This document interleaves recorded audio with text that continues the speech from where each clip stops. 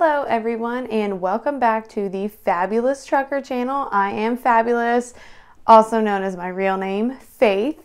Today's video is basically going to be ways that the trucking industry has changed my life. You guys who are returning always know the deal. I always get everything wrote out because I tend to get off track very easily. And those who are actually a first-time viewer, I would really appreciate it if you guys went ahead and subscribed and hit the bell because I have been going live a lot more lately, and you'll just get notifications for when I do drop new videos, which will hopefully be a lot more. Just to get the commercial business out of the way. Again, guys, and ladies, I would love for you to subscribe. We are now up to 5.6% male and 4.4% female. Now, I know a lot of you are like, oh, that's not a lot of females. I know, but considering I was starting out at 100% male, we are making amazing progress. So ladies, please, please, please subscribe. This is, at the end of the day, geared towards women in the trucking industry. So I would highly appreciate it if we could create this kind of community for everyone. As you can see, I'm actually at home. I'm on home time, still working with the YouTube. So it might be a little echoey in here. I am in a very large empty room of my house. I do have this mic, so hopefully it's helping with the sound. I'm not sure. One other thing that I wanted to go ahead and show you guys is a sweatshirt. FAB, guys, look. I know a lot of you don't know this, but I was a manual screen printer for 4 years. I made this myself. It has the same thing on the back, except a lot bigger. So that's all I'm going to say. Maybe we'll be making some more fabulous apparel here going forward.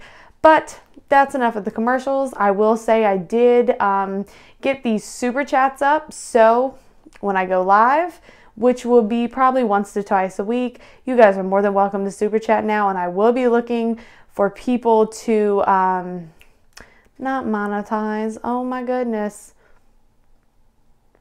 Anyway, lost my train of thought.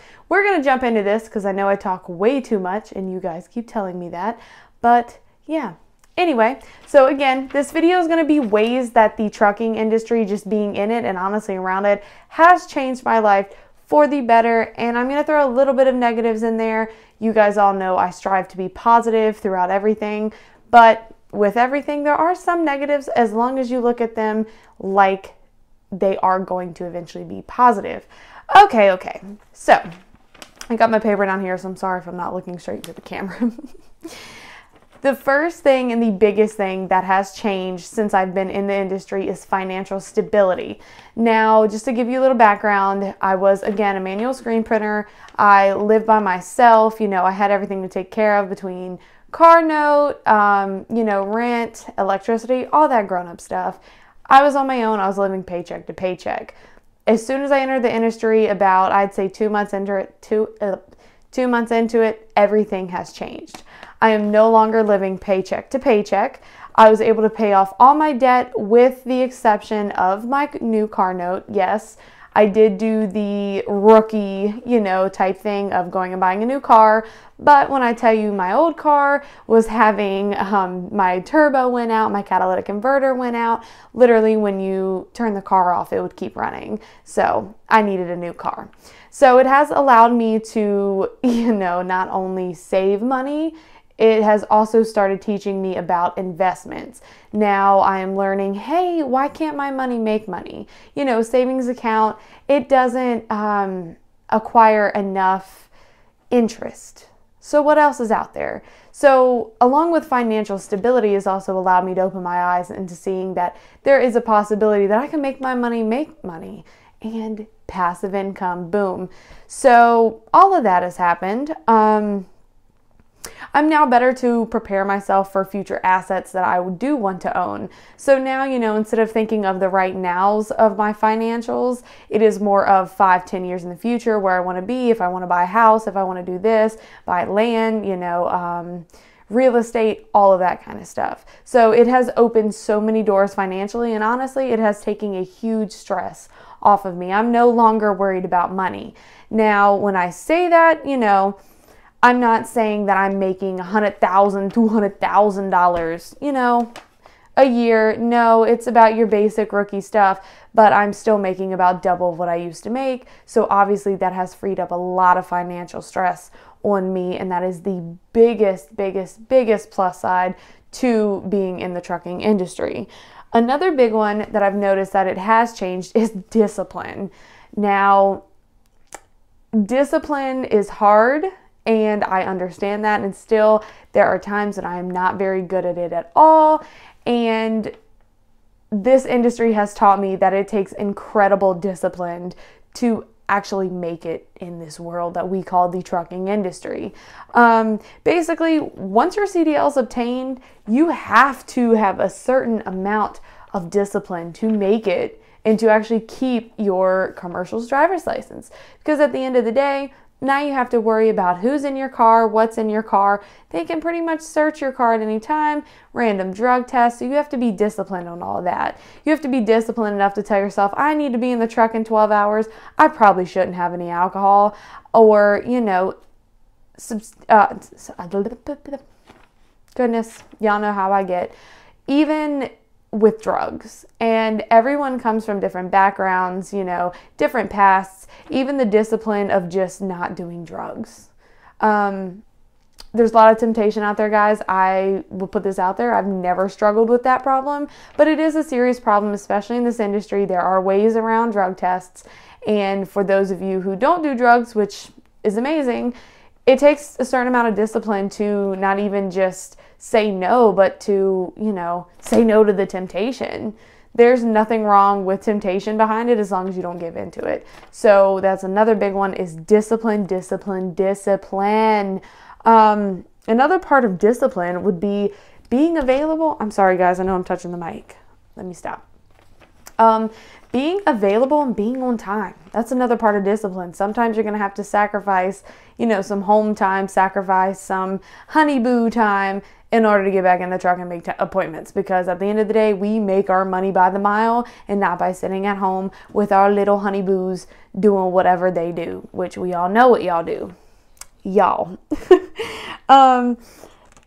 Another big one's health habits. Now, this is one of the biggest problems in this industry as a whole. And I'm trying not to crumple this paper so loud. And for some reason, it's not as widely talked about. Everyone wants to know about, how do I make more money? How do I get a new truck? How do I move, do this? What about reefer? What about this? What about that? A big thing that you guys should be worried about is health, because that is one of the fastest things that's going to deteriorate while you're on the road. And you're not even going to realize it. It's going to hit you like that. And next thing you know, you're going to be like, why don't my pants fit? Why is my sweatshirt tight? Why does my neck barely fit in this sweatshirt? And it's all of a sudden you're going to be like, wow, like looking back at pictures when you first got your CDL saying, dang, like I've put on some weight. So one of the biggest things, it's just made me realize how important health is. Obviously, to keep our medical cards, we have to fit a certain criteria to keep it, to even keep our CDL. So with saying that, I don't understand why this isn't a more widely talked about topic. And it has made me realize how, you know, people don't necessarily think about the consequences of being over the road. We're sitting for 11 hours, we're not eating the right foods, yada, yada, yada. So this industry has really brought to the attention of not only how this country, like, you know, countrywide is around food, but just especially in the industry itself. It's crazy how, you know, they basically advertise to us McDonald's, Chester's Chicken, Popeyes, Burger King, and it's like, why don't you throw, you know, maybe a Chipotle or maybe a salad bar in truck stops? I don't know. Healthier options, but basically it's changed the way I look at food. And to give you guys a little background, I am a person who has a very unhealthy relationship around food in general. And this industry, this job, this career has really made me realize how unhealthy it has been.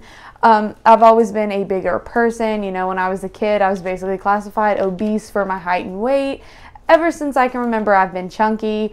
And, you know, as I've grown into adult, yes, it's kind of shifted into the areas that I want it to, but still, I'm overweight And if I don't get it together, this could go even worse and I could be right back into that obese category.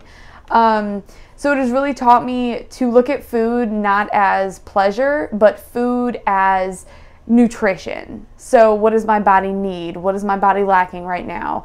It has really taught me about, you know, calorie deficits and stuff like that. So it's made me really think about my relationship with food. I'm not even going to say as a woman, because it's not even a woman thing. And that's very stereotypical of me. Hold on, need a sip of water. Delicious. See, even drinking water, wow, on home time. It has made me realize that this is a very big problem with a lot of people, because I eat when I feel anything. If I'm tired, I know that eating sugary candy is going to hype me up. I know grabbing a Monster or a Red Bull is going to really make me finish the rest of my shift strong, and then it's going to make me crash and go to sleep. So why wouldn't I do it? Well, let's see, for health reasons. And it's so easy to grab junk food, and I've realized that that's why I gained, you know, the weight I did in the 8 months that I've been in this industry, is because I was eating out of boredom, I was eating out of my emotions, I was eating out of just anything, any excuse I could get to eat, I was eating, and then I was going to sleep. So it has really put into check of, hey, you really need to pay attention what you eat, you know, how you eat it and when you eat it. So that's one of the biggest things that has changed, and I'm actually down 10 pounds from the 20 that I've gained, so we're getting there. But it is what it is. So that's the health aspect of it. And another big thing that has changed or made me come to realize more is emotions and my anxiety. So another little bit of my background for you guys is I have struggled with anxiety for the past couple of years. Even as a kid, I struggled with it. I just didn't realize it was anxiety. I didn't realize it was actually a thing. I just thought I was kind of an abnormal child who worried about everything. But it has taught me how to deal with these in a healthier way. I'm still learning. I'm still trying to process everything and learn why I have certain emotions and why my anxiety comes from, you know, what it does. But it has made me realize like how bad it actually is. Now, when I first stepped into the truck, you know, I'd get anxiety over people not answering phone calls, people not answering texts, you know, where am I going next? What if this? What if that? And it has taught me, hey, honestly, live life by the mile. That's all we can do. We get paid by the mile. We live life by the mile. And it's kind of messed up to say, but it's the truth. And I have learned so greatly how to lessen all of these feelings. And I'm not saying I'm pushing them to the back. I'm saying I am better dealing with them so they don't come out as strongly. When I feel anxiety coming on, I tell myself, look, everything's gonna, you know, work out. Things are what they are, and whatever I'm worried about probably isn't the case anyway. And I know those of you are saying, oh, it's not really good to have anxiety when you're a truck driver. A lot of truck drivers do have anxiety. They just don't exactly know that that's what it is. There are so many different, I guess, I wouldn't say symptoms, but anxiety looks like so many different things. It's not all crawling, you know, in the fetal position and crying. No, anxiety can be nail biting. Anxiety can be lip picking, which was my biggest thing, which is why I do wear nails, because I can't really pick my lips as often. It's a variety of things, and I would just get anxiety just for the simple fact of stupid stuff. So I've learned to deal with that. Now I don't have anxiety like really at all, unless something really terrible happens, and when it does, I know how to get out of it. So that'll be a separate video. I know I'm going to probably go live later and just kind of talk about these things, because I know a lot of you are going to probably be in my comments kind of bashing the fact that I'm a truck driver and have anxiety, but it is a part of this industry and it is what it is. I tell you guys the things I tell you to help others. I'm okay with putting my life out there for that simple fact. I don't put it out there for any, you know, sympathy. I don't put it out there because I think it's cool. I put it out there because personally I think I can help somebody, and that's that. So if you guys want to give me crap for that, you're more than welcome to, but I'm just trying to make this industry a better place. Along the lines of that, it has toughened me up as a person. When I came into this industry, I was soft, and that is one of the biggest reasons why a lot of people told me I'd never make it. First of all, here I am. And second of all, I think this industry needs a little more softness to it. Now, what I mean by toughen me up, it has taught me that, hey, life's tough, baby girl, step it up. It has also taught me things, you know, just deal with your emotions. Stop trying to numb yourself. Deal with it. People are going to be rude. It's a part of life. Deal with it. So I do have that hardness to me where I don't take everything personal anymore. And that is one of the biggest things. And I know if you guys are returning people of this channel, you guys have seen DJ on here. Shout out to DJ. Hopefully we can get him back on the channel soon. But he's really the one who has really implemented that into my life, saying, look, kid, you know, toughen up. Your softness and your kind-heartedness is amazing, and this world needs more of it. But right now, you're going to have to stop taking everything personal. And I did. Now, to everyone, especially the ladies who I get a lot of comments from saying, hey, I'm emotional, I'm a really soft person, it's okay. Come into this industry anyway, because you're fine. I promise. I am the most sensitive person that I know, and I'm just fine. Do I get my feelings hurt? Sometimes. But I know how to live through it. I'm sorry, guys. This is on my laptop. I'm trying to keep it awake. Another thing is meeting new people. This industry has made me meet so many new people, good or bad. It has, you know, kind of had me really learn about different backgrounds and different part of life. And I've met people with backgrounds completely opposite of mine, and we get along to the greatest extent. And it is amazing because I've learned that personally I can get along with anyone I want to. So that's awesome. And with meeting new people, it has opened new opportunities. So, you know, with meeting all these new people, I get, you know, business cards, I get to talk to people, I get to pick their brain, I get to learn so much information, and that is one of the biggest positives I would say in general. And yeah, I'm reading off my handy dandy script. It's just points.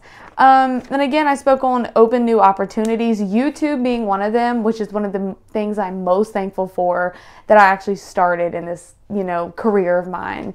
I never thought I'd be to the, you know, to the point where I am now. So it's really awesome to go back, not even a year ago, and see I started with 0 subscribers, and now we're 3.3K.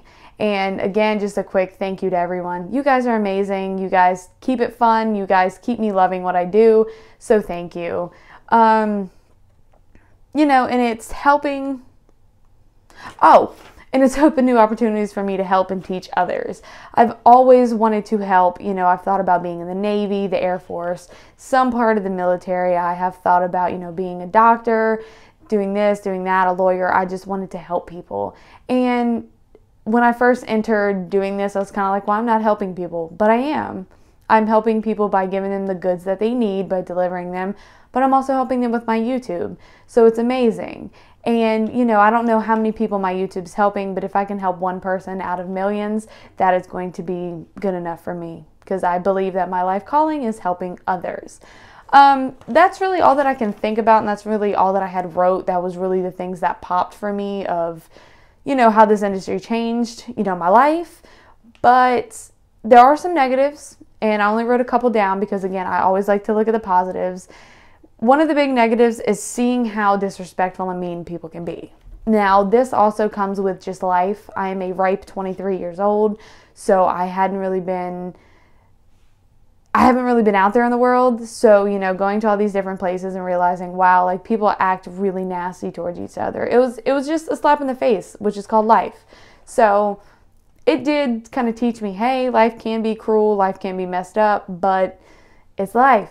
So that's one of the biggest things. One of the other negatives that I feel like has changed, I am becoming an introvert. I used to always be an extrovert. I used to always like going out, being around people. Now I'd much rather be at home by myself.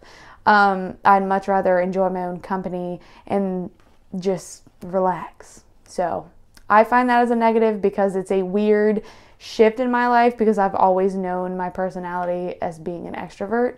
Now, not always negative, because it probably saves me from some trouble, but you know, hey. The only other like negatives I can really think of is the weight gain and health things, but I am getting it under control now. So I'm looking at it as a positive, as saying, hey, you really need to teach yourself again how to eat right and be right. And that's pretty much it.